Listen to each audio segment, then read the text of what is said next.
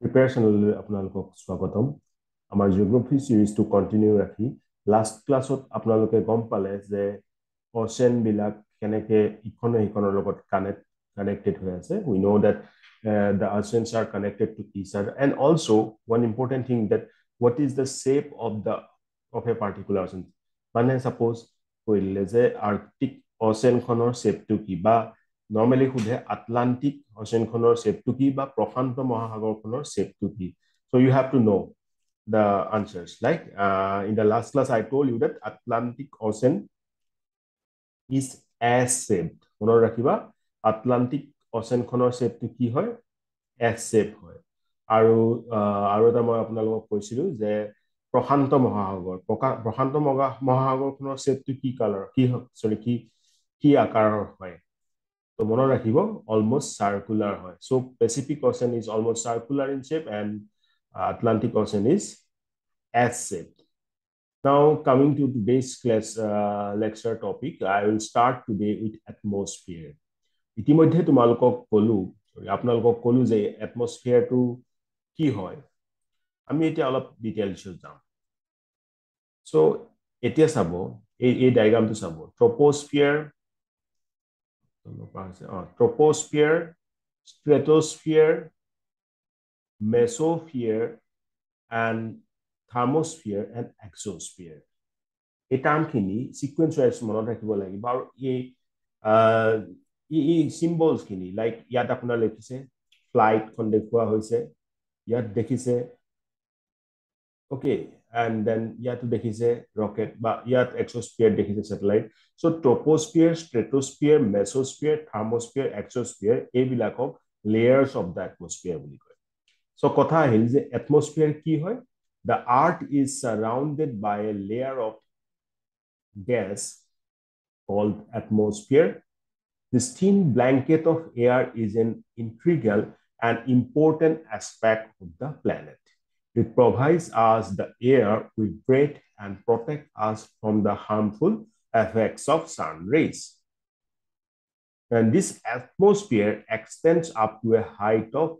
about 1,600 kilometers. So, এই atmosphere-te আমাক সেই বায়ুখিনি থাকে সেইখিনি গেছ বা আপোনালোকে ক'ব পাৰে এয়াৰছ খিনি থাকে যাৰ জৰিয়তে আমি উশাহ নিশাহ লৈ আছো আৰু এই atmosphere-খন around 1600 কিলোমিটাৰলৈকে এক্সটেন্ড হৈ আছে ইতিমধ্যে আপোনালোকক কলো that this atmosphere is divided into 5 layers based on the composition temperature and other properties this layer starting from earth's surface called troposphere stratosphere mesosphere thermosphere and exosphere ইমানখিনি তো আপোনালোকে গম পাইছে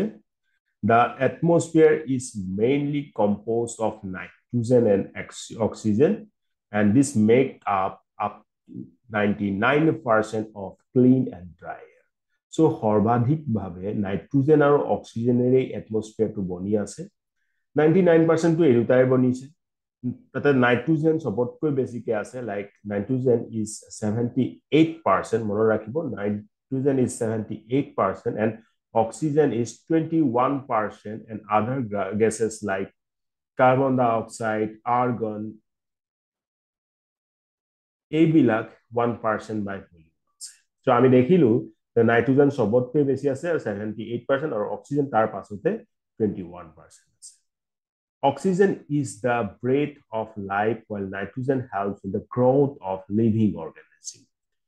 আমি উশাহ নিশাহত আপোনালোকে গম পাইছে উশাহত আমি কি লওঁ অক্সিজেন লওঁ ৰাইট সো হেতু কাৰণে কোৱা হয় ব্ৰেথ অফ লাইফ অক্সিজেনক কি বুলি কোৱা হয় ব্ৰেথ অফ লাইফ কিন্তু বস্তুবিলাক ডাঙৰ দীঘল নহলেওতো নহব ৰাইট আৰু তাৰ কাৰণে মানে গ্ৰোইংৰ কাৰণে আমাক লাগে নাইট্ৰোজেন গেছ ক্লিয়াৰ সো নাইট্ৰোজেনে কি কৰে গ্ৰোথ অফ লিভিং অৰ্গানিজমত সহায় কৰে Then carbon dioxide, though present in minute amount, is important as it absorbs the heat radiated by the earth and thereby keeping the planet warm. It is also essential for the growth of plants. যদিও আমি carbon ডাই অক্সাইডৰ প্ৰতি এটা বেলেগ ধৰণৰ মানত ধাৰণা ৰাখো যে বেয়া বা যি হওক কিন্তু কাৰ্বন ডাই অক্সাইডটো মাইনত পৰিমাণে লাগে কাৰণ ই হিটটো যিটো পৃথিৱীয়ে এৰি দিয়ে সেইটোক এবজৰ্ব কৰি পেলাই পৃথিৱীখনক ৱাৰ্ম কৰি ৰাখে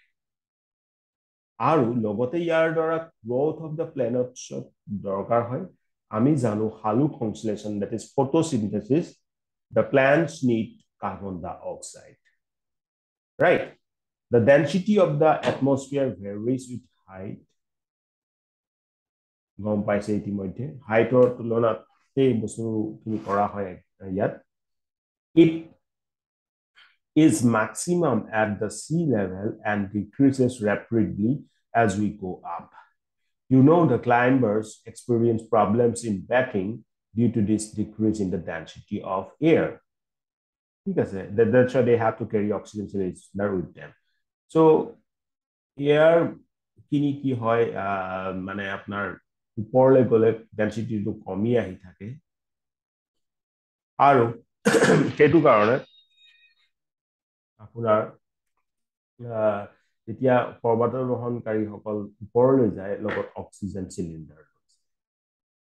আৰু টেম্পাৰেচাৰটো যেতিয়া ওপৰলৈ গৈ থাকিব কমি গৈ থাকে and the atmosphere exerts pressures on the earth and this varies from place to place some areas experience high pressure and some areas low pressure একদম ইম্পৰ্টেণ্ট কথাটো হৈছে যে air moves from high pressure to low pressure মই আপোনালোকক ক'ব বিচাৰিম যে এইটো বহুতে ইম্পৰ্টেণ্ট পইণ্ট হয় যে এয়াৰটো কি হৈছে এয়াৰ moves from এইটো আপোনালোকে লিখিয়ে ল'ব পঢ়ি air moves from high pressure to low pressure air বা বতাহ মানে কি হয় বায়ু কোৰ পৰা ক'লে যে হাই প্ৰেছাৰৰ পৰা লো প্ৰেছাৰলৈ মুভ কৰে আৰু moving air is known as wind so atmosphere মনত থাকিলে আৰু এই লেয়াৰ গিটাও মনত ৰাখি ল'ব ট্ৰপোস্ফিয়াৰ স্ট্ৰেটোস্ফিয়াৰ মেসোস্ফিয়াৰ থাৰ্মোস্ফিয়াৰ এন্ড এক্সোস্ফিয়াৰ বহুত বাৰ এনেকুৱা কোৱেশ্চন আহিব অহা দেখা যায় যে সাপোজ ৰকেট কোনটো লেয়াৰত উৰে কোনটো লেয়াৰত ফ্লাইট কোনটো লেয়াৰত স্যাটেলাইট আদি জড়িত আছে এইবিলাক ঠিক আছে তেন্তে আমি নেক্সটলৈ আহো বায়োস্ফিয়াৰ বায়োস্ফিয়াৰক কোৱা হয় the domain of life The biosphere is the narrow zone of contact between the land, water, and air. It is in this zone that life that is unique to this planet exists. There are a atmosphere, lithosphere, hydrosphere. এইখিনি ইন্টাৰসেকশনটোকে আমি কওঁ বায়োস্ফিয়াৰ য'ত নেকি life থাকে right বায়োস্ফিয়াৰ species of organisms that vary in size from microbes and bacteria to huge mammals. All the living organisms, including human, are linked to each other and to the biosphere for survival. Organisms in the biosphere may broadly be divided into plant kingdom and animal kingdom. The three domains of the earth interact with each other and affect each other in some way or the other. Like cutting of forests for fulfilling our needs or good, clearing land for agriculture may lead to fast removal of soil from slopes. Similarly, Earth's surface may be changed due to natural calamities like earthquakes. For example, there could be submerge of land as happened in the case of tsunami recently. এনেকে এতিয়া আপোনালোকে মনত ৰাখিব আমি কি পঢ়ি আছো বায়োস্ফিয়াৰৰ ভিতৰত এই লিভিং অৰ্গানিজম থাকিব পৰাকৈ দেখিনি পৰিবেশ আছে আৰু আমাৰ যেটো আমি দেখিলো যে যিকোনো এটা কাম যেতিয়া এনেকুৱা ধৰণৰ বায়োস্ফিয়াৰ কৰা হয় সেইটো ইটোৰ ওপৰত বহুত লিংক কৰে যেনেকৈ আপোনালোকে দেখিব পাৰে যে প্ল্যান্ট কিংডম আৰু এনিমেল কিংডম দুভাগত আমি ডিভাইড কৰিছো তাহাঁতৰ মাজতো ইন্টাৰ কানেকশন আছে আমি গছ কাটো আমাৰ নিজৰ ফুলফিলমেন্টখিনি ৰিকোয়াৰমেন্টখিনি পূৰ কৰিবৰ কাৰণে সো গছ আৰু আমাৰ মাজত এটা সম্বন্ধ স্থাপন হৈছে ৰাইট তেনেকৈ বহুত এক্সাম্পল আছে যদি সাপোজ সুনামি আহিলে আৰু তাৰ কাৰণে বহুত পাৰ্ট অফ ল্যান্ড সাবমাৰ্জ হৈ গ'ল ঠিক আছে এনেকুৱা বহুত আছে যিখিনি কাৰণে আমাৰ কি হয় বায়ুমণ্ডল আৰু আমাৰ ক'বলৈ গ'লে হাইড্ৰস্ফিয়াৰ লিথোস্ফিয়াৰ আৰু এইখিনি কি হয় এটা ইণ্টাৰ কানেকশ্যনৰ মাজত এটমস্ফিয়াৰ এইখিনিৰ মাজত এটা ইণ্টাৰ কানেকশ্যন থাকে আৰু য'ত থাকে তাতে আমাৰ জীৱ জন্তুখিনি থাকিব পৰাকৈ এটা পৰিৱেশ থাকে আৰু সেই তাকে আমি কওঁ বায়'স্ফিয়াৰ সেইটো কাৰণে কোৱা হৈছে বায়'স্ফিয়াৰৰ ওচৰত আপুনি দেখিব টাৰ্মটো আমি কি দিছো domain of life. So biosphere is known as the domain of life. So I hope this is clear to you. You can take a screenshot of this photo for better understanding. Now, similarly, emission from industries, thermal power plants, vehicles pollute the air. Carbon dioxide is an important constituent of air, but increase in the carbon dioxide leads to the increase in global temperature, and that is known as global warming. অলপতে কলো যে যদিও nitrogen আৰু অক্সিজেনহে বেছিকে থাকে carbon ডাই অক্সাইডৰ দৰকাৰ হয় কিন্তু কাৰ্বন ডাই অক্সাইড কিন্তু এটা এমাউণ্টতকৈ বেছি হৈ গ'লে গ্লোবেল ৱাৰ্মিং ক্ৰিয়েট কৰে so does this what we need to observe that there should be some limit the use of resources of the earth to maintain the balance of nature between the domains of the lithosphere, atmosphere, and hydrosphere. So এই সকলোবিলাক বস্তু use কৰা যেনেকৈ আপুনি industry যদি বহাই গৈ আছে কাৰ্বন ডাই অক্সাইড বাঢ়ি গৈ থাকিব ৰাইট আৰু সেইটোৱে ইণ্টাৰ্ণ কি কৰিব গ্লোবেল ৱাৰ্মিংটো বঢ়াই দিব চ' প্ৰতিটো বস্তু এটা বা প্ৰতিটো ৰিচোৰ্চৰ ইউজৰ এটা লিমিট থাকিব লাগে যাতে আমাৰ এই যে তিনিটা ডমেইন পালো লিথোস্ফিয়াৰ এটমস্ফিয়াৰ হাইড্ৰস্ফিয়াৰৰ মাজত এটা বেলেঞ্চ থাকে আৰু তেতিয়াহে বায়'স্ফিয়াৰ ভালকৈ থাকিব পাৰিব So, এই চেপ্টাৰটোত ইমানখিনিয়ে আছিল I hope you have got everything what we have discussed কিন্তু আপোনালোকে